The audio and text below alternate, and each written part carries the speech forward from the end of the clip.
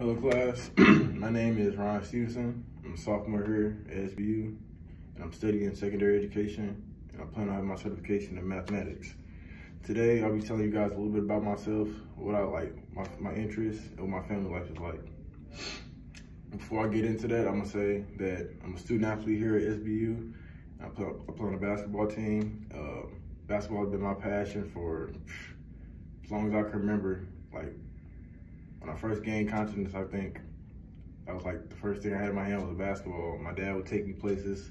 We'd go to various parks. He would sign me up for AAU. Yeah, the basketball has been a part of my life since I can remember, and it ended up paying for my school. So I'm very thankful for that.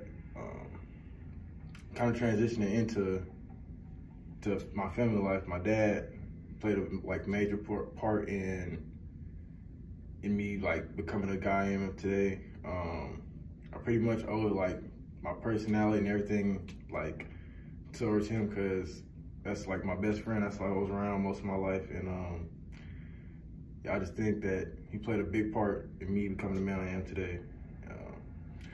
I have two siblings. I have a smaller brother. He's 8 years apart, born on the same day. We both have August 30th birthdays. I have an older sister that's in the Air Force. She's 20. She's been over there a couple of years, so she's doing fine. And yeah, the family's doing good.